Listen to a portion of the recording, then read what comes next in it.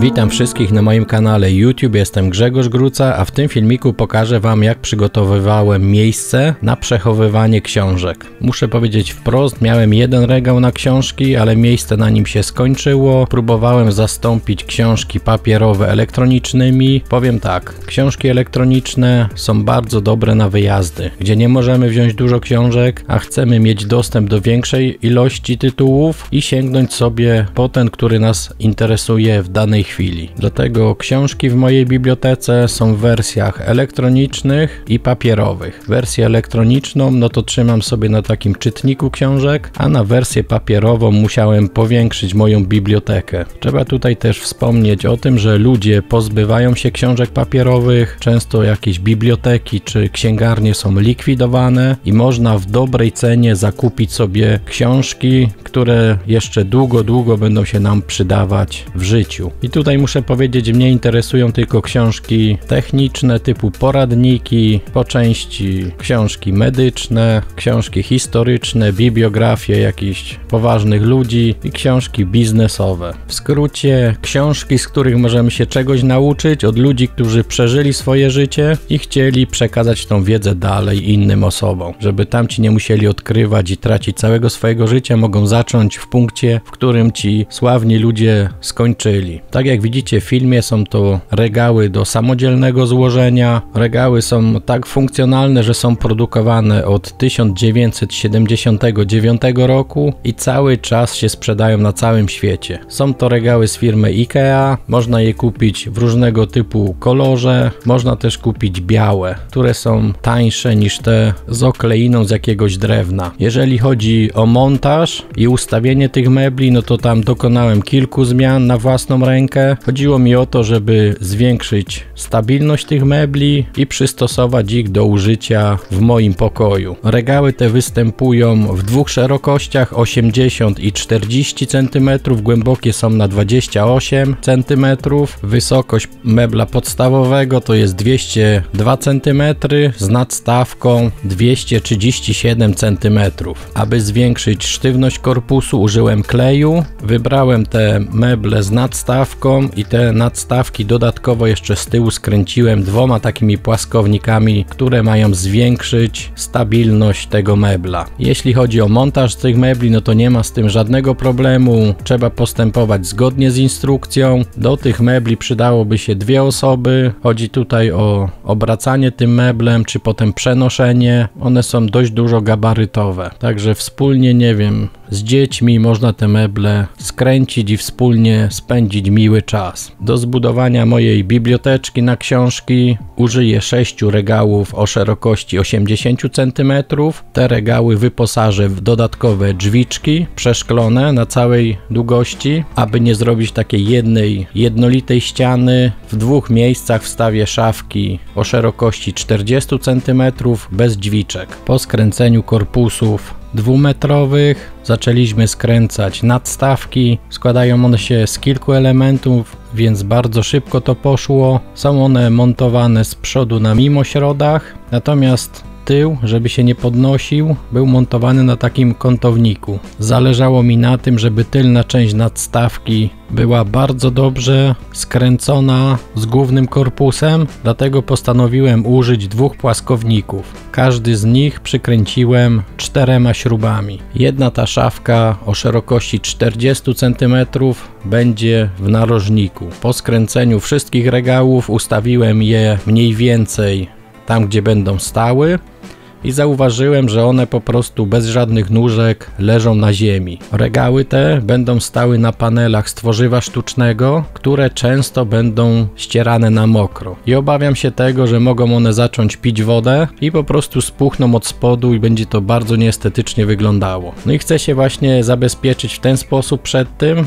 że postawię te meble na takich małych nóżkach, około 5 mm wysokości, które są wbijane przy pomocy 2 gwoździ. Tak wygląda wyglądają meble bez tych nóżek, a tak wyglądają meble z tymi nóżkami. Dodatkowo, tak jak tutaj widzicie, te panele troszkę się uginają i listwa maskująca dolna w środku dotyka tych paneli. A gdy podniesiemy je lekko na nóżkach, no to już tak bardzo tego nie widać. Listwę dolną maskującą od spodu zabezpieczyłem silikonem, który ma za zadanie chronić tą dolną część przed wilgocią. Jak to się sprawdzi, no to sprawdzę to w praktyce. Jak do tej pory sprawdziło mi się to w blacie kuchennym, do którego zamontowałem kuchnię gazową i zlewozmywak. Tak przygotowane meble ustawiłem w miejscu, gdzie będą one stały i zacząłem je skręcać ze sobą. Regały, które są ustawione w szeregu i stykają się bocznymi ścianami, skręciłem w 5 miejscach i tutaj dobrze jest już w tym czasie przewidzieć, w którym miejscu będziecie mieli półki. Chodzi o to, że ja użyłem tych śrub wypukłych i jeżeli śrubę wkręcicie w miejscu, gdzie będzie półka, no to tej półki nie włożycie. Dlatego ja wstępnie określiłem, w którym miejscu będą te półki i wkręciłem sobie te śruby łączące dwa meble ze sobą w miejscach, które widzicie na filmie. No i mogą dla niektórych być one nieoptymalne, ponieważ w tym miejscu będziecie chcieli mieć półkę, a co za tym idzie, musicie te śruby użyć w innym miejscu. Ja zawsze skręcając takie meble ze sobą, pierwszą szafkę opisuję sobie, w którym miejscu wkręciłem te śruby, tak żeby w następnych miejscach wkręcać w tym samym miejscu. Jeżeli będziecie skręcać te meble losowo, to będzie to wyglądało nieestetycznie i nieprofesjonalnie. Zawsze podczas skręcania mebli ze sobą ściskam te ściany, które będą skręcane przy pomocy ścisków. Chodzi o to, że jeżeli będziecie wiercić w takim meblu i on nie będzie ściśnięty, no to w jednej ściance wykonacie poprawnie otwór, a w drugiej on się przesunie względem otworu w tej ściance pierwszej. No i po skręceniu będziecie widzieć, że zostały te meble nierówno skręcone. Dodatkowo, jeżeli jakieś trociny dostaną się wam między te dwie ścianki, no to nie będziecie w stanie ścisnąć to tymi śrubami, ponieważ nie da się trociny ścisnąć tak, żeby było na zero. A jak macie już ściśnięte to ściskiem, no to nie ma prawa żaden paproch wpaść między te dwie płaszczyzny stykające się ze sobą. Podczas montażu drzwi do regałów musicie zwrócić uwagę, na którą stronę te drzwi będą się otwierać. Istnieje ryzyko, że po złej stronie zamontujecie zawiasy i po złej stronie zamontujecie uchwyt, którym otwiera się te drzwiczki, za który się łapie i otwiera drzwiczki.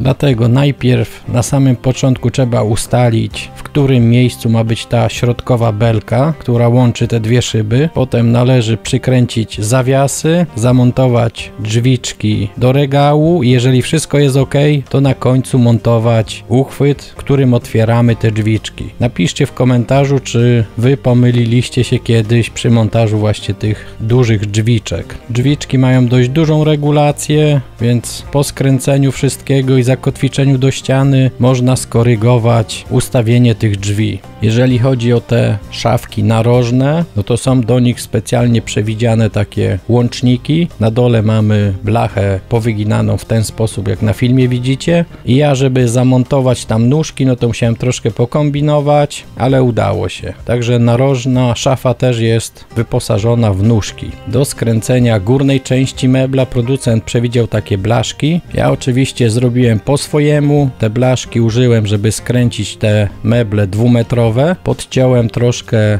okleinę, tak żeby ta blaszka zrównała się z krawędzią górną mebla, żeby ta nadstawka nie odstawała. Z przodu użyłem mimośrodu dostarczonego przez producenta, a z tyłu przykręciłem dwa płaskowniki, które zostały zamontowane przy pomocy 4 śrub każdy. Żeby mieć pewność, że ten narożnik będzie stabilnie zamontowany, no to u góry zakupiłem dodatkowy taki metalowy łącznik, który moim zdaniem znacznie zwiększył stabilność połączenia tego narożnika. Napiszcie w komentarzu, co o tym sądzicie. Ten łącznik musiałem przerobić, musiałem zeszlifować jedną krawędź, która była w kolizji z meblem. Zrobiłem to przy pomocy szlifierki kątowej, zeszlifowałem narożnik i ta część, która przeszkadzała, sama odpadła. Jak już miałem wszystkie te regały skręcone, to w górnej części przykręciłem je do ściany. Chodzi o to, żeby one nie wywróciły się na osoby, które będą z nich korzystać albo przechodzić obok. Zwracajcie na to uwagę, ponieważ mogą powstać bardzo niebezpieczne sytuacje. Na sam koniec, żeby doświetlić troszkę te regały, zamontowałem takie specjalne oświetlenie, które można dokupić osobno. Mogłem wybrać te meble bez drzwiczek, postanowiłem zamontować drzwiczki, ponieważ w każdym domu pomimo wielkiej czystości zbiera się kurz. Jeżeli będziemy mieli te drzwiczki zamknięte na książkach, no to ten kurz będzie miał utrudniony dostęp do książek. A co za tym idzie, nie trzeba będzie tak często tych książek czyścić z kurzu.